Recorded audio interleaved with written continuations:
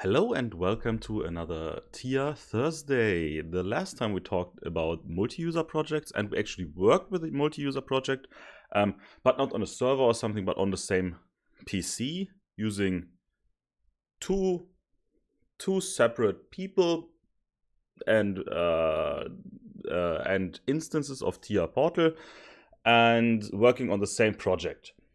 That's not the standard case that two people work on the same laptop at the same time or on the same PC.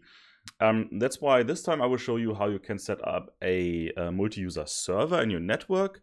I first wanted to set this up on the internet and leave it open so you can play around a little bit with it, but I couldn't make it run on the internet. But now I'm using it on a local network here. I've got my PC. You see the desktop of my PC. There's a huge PC standing down there, a tower PC. And I have a laptop, right? This is my work laptop. Say hi to my work laptop.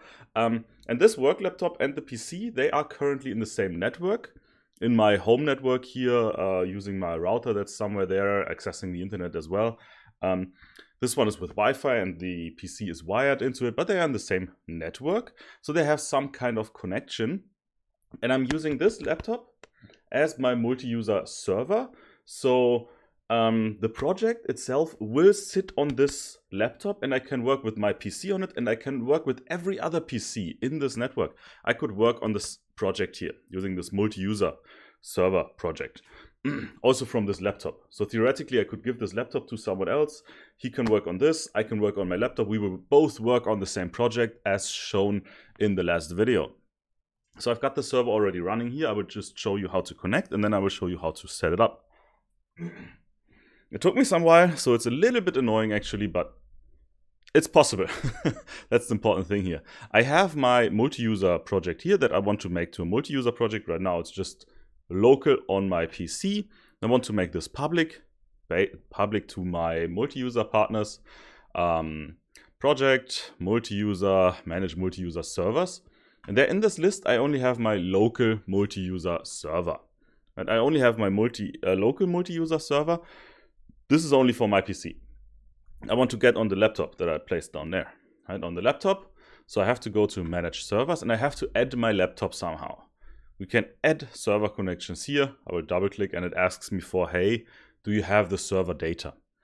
I will show you later where we can get that server data when I'm setting up the multi-user server on this PC, because you can get all the data from there. I have this prepared already from the laptop, so I will just put in the data I have from the laptop. The alias doesn't matter, that's just the name you want to recognize it from. I'll call this, Philip. That's my name. If you were wondering, that's my real name. Philip laptop, I used the HTTPS protocol. Now we need a host and a port.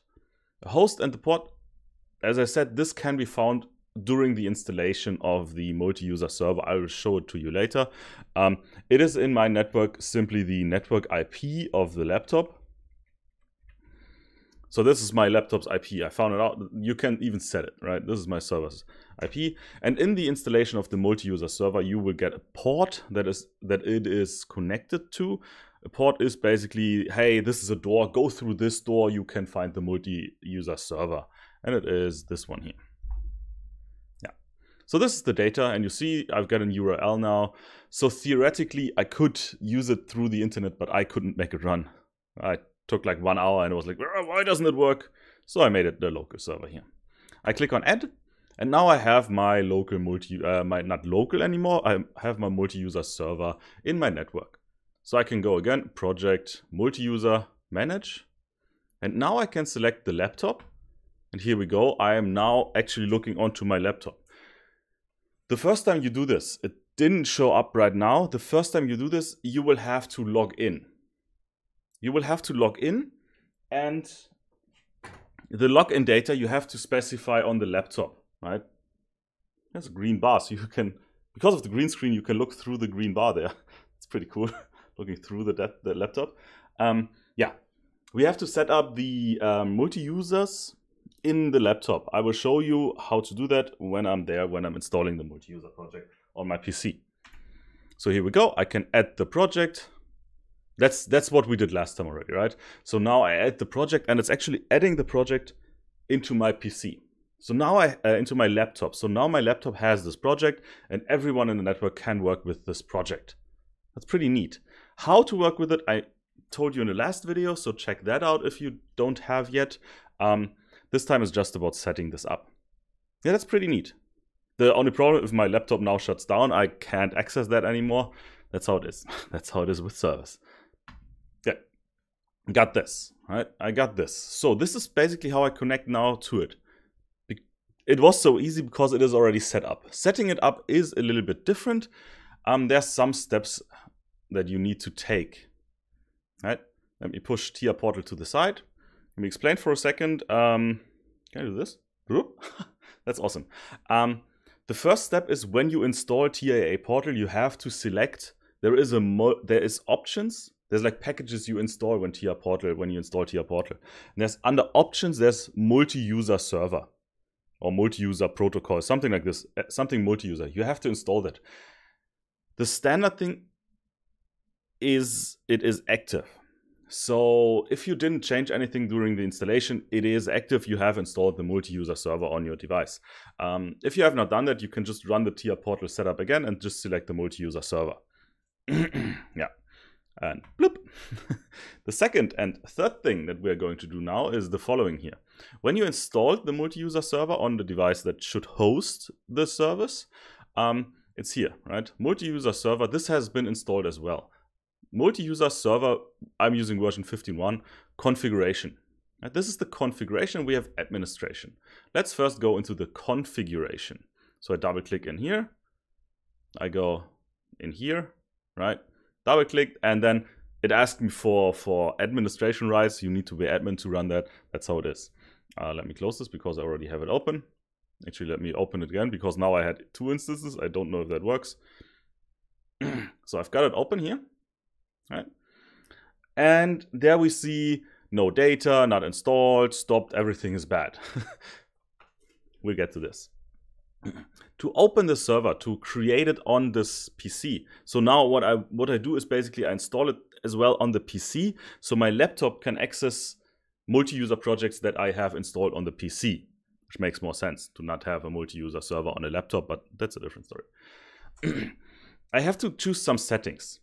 There's the protocol, which has to do a little bit with safety. You can use HTTP or HTTPS. I recommend HTTPS because it's more safe. I think the S even stands for security or something, I think. Then we have a port.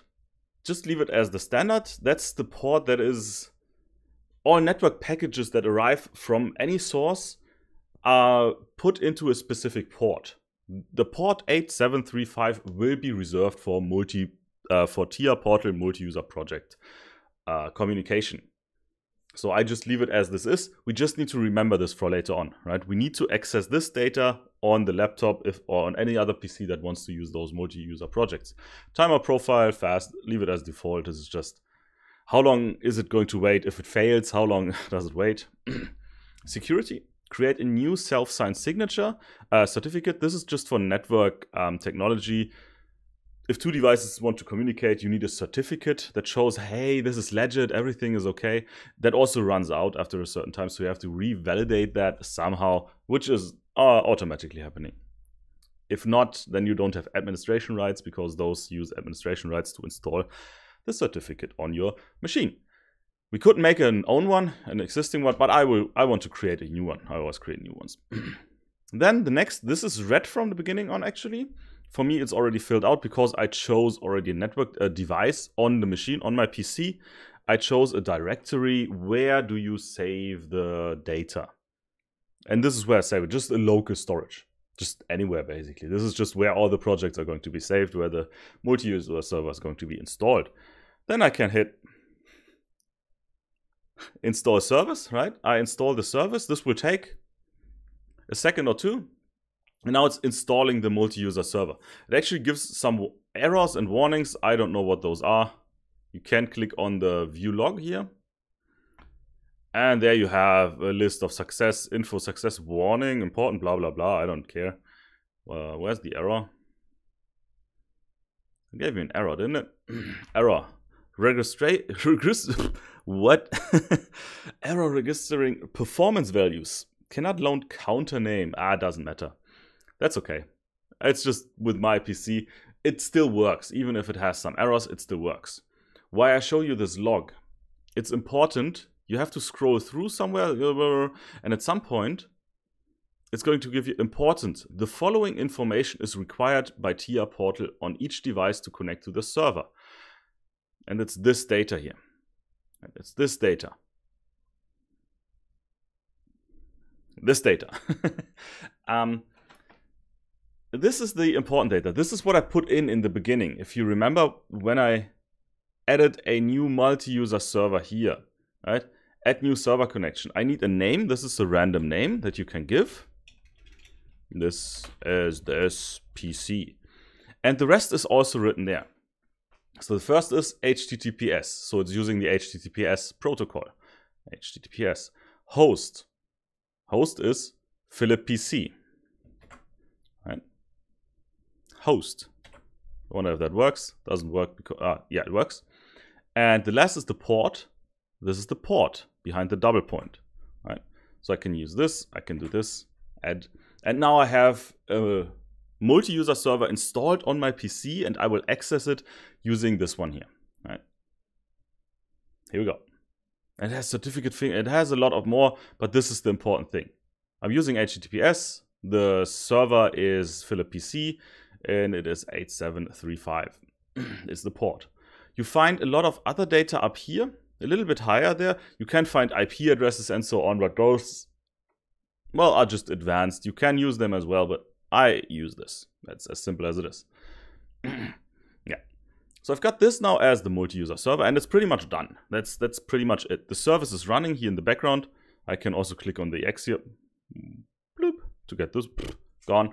The service is running in the background. Not yet. Because we see client info. This is the information. So if you don't go into this document here, into the log, you also have the necessary information on top here, right? Using HTTPS, this is the host, and this is the, so this is the server name, and this is the port. You have this information always available. The only thing right now, the service is not started. It's installed, but it's not running. I can click on Start Service, and now the multi-user server is running on this PC. So the laptop can access it, and my PC can also access it. And everything in my network can access this multi-user server now and put projects on there. So I've got this. I put it to the side. Now if I have a project, I haven't tested this. Test. Maybe it works, maybe it doesn't. If it doesn't work, it's okay. I'm sorry. If it doesn't work, I won't fix it right now because that might take some time. So I can use the laptop is still running, so I can access the laptop. But I could also use, this is this PC. It asks me for this certificate. As I said, we use a new certificate. Every once in a while you have to accept it because, well, it's safety. Okay. And now I can actually add projects to this server, which is running on my PC. So if I add a project to this server, my laptop can also access it. Pretty great. Pretty cool, actually. Yeah. That's how you set up the server. Right? That's how you set up the server. Also, not too difficult. Right? The only difficult thing was for me trying to get this on the internet, and it didn't work. And I was like, oh, why doesn't it work? I might make this run later on, but I don't know for now. There's one more tool. There's also some safety involved. Usually, if I would access now a multi-user server on the laptop, for example, I would need to put in a password and a username. Right? Password, username, safety. Not everyone should be allowed to get on there. So how do I get to this? This is called administration, and there was another tool installed on the machine that uses, well, that is used in multi-user communication, and this is the administration. In administration, you can just check, hey, this project, how many versions does it have? Hey, which user can access it? Stuff like this. So let's quickly open it. And you see in the beginning it's empty, so I have to add a server here as well. So I will add my laptop, if I can remember the pin, the IP. That's this. It's HTTPS. This is again the same thing we always see, right? So this is now the laptop project. So on the laptop project, I would now need to log in onto the laptop. The thing is, it is telling me, hey, well, this is German, difficult to understand for you, but it's asking me, do you want to use the current user? This is the user on my PC. The user from my PC actually is not installed on my laptop. So the laptop administers everything that's going on there. So the laptop needs to have a login here. And the laptop actually has a login. It's the same name because I'm lazy. And it's got a password. Blah, blah, blah, blah, blah. But that's on the laptop. Right? This was on the laptop. I can now go to user administration. I'm sorry that it's German. Can I switch to English? Oh, I can switch to English. I can go to user management, user administration, and I can add new users. Right? There's managers that can do everything. There's contributors that can upload. There's members that can do upload, download, read, change, and so on and so on. If I want to add users to those, I can click add. The thing is, those users have to be installed in the Windows. Those are Windows users, right? So a Windows user. I would need to add a user actually in the Windows of my server. If you don't know how that works, well, there's many videos on this, and your network administrator definitely has an idea how this works. Right? Just adding Windows users, I would need this, and I would need to add the Windows user now here and log in later on with the Windows user login. Yeah. The last thing we see here in the administration is the multi-user laptop right now. You see this? This multi-user laptop, this is the project that my laptop has, right? This is the project. If I go here, and I go project multi-user, and I check out my laptop, this is the multi-user laptop project that I have. And I can, in the administration tool here, I can check the project, right? I can check, hey, who has a local session right now? What's the history? I can check out many things, much data on here. When was this project created? Stuff like this. So pretty neat, Yeah. Those are the parts that you need to set up the server, to manage the server a little bit. Making accounts, as I said, is on the Windows side. So I won't get into this, into the user management. But there's many videos that talk about exactly that. It's more on the Windows side. I still like the multi-user thing overall, right? Overall, it's pretty neat. Getting into it, it can be a drag in the beginning, but once you have it set up, it's very easy. Setting it up is on a level from easy, medium, difficult. It's definitely on the difficult level. So don't get frustrated in the first moments. It takes some time. There could be a lot of errors and warnings and stuff like this, but in the end, you can make it run. I'm pretty confident. If you can't make it run, if you have any questions left, just leave them in the comments below. I hope this video helped you a little bit, and don't forget to subscribe, don't forget to like. I'll see you in the next video. Thanks for watching, and bye-bye.